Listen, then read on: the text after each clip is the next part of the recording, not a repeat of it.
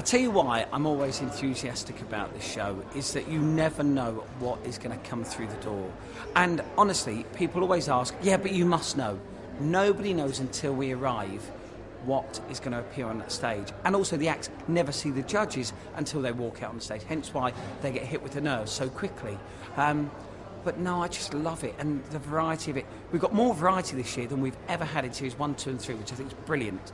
I'll tell you what I like most about presenting Britain's Got More Talent is the access we have with the judges, with Anton Deck, with the acts, generally behind the scenes, the access all areas.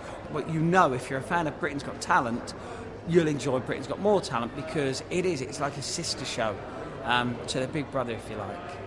There's no rivalry between myself and Anton Deck. Quite the contrary, really. They're so supportive, and I can't thank them enough, to be honest. They're always willing to be part of the show, always willing to have a laugh.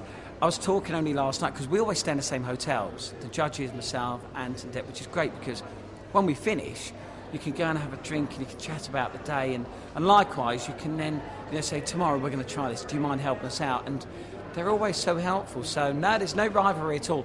In fact, quite the opposite.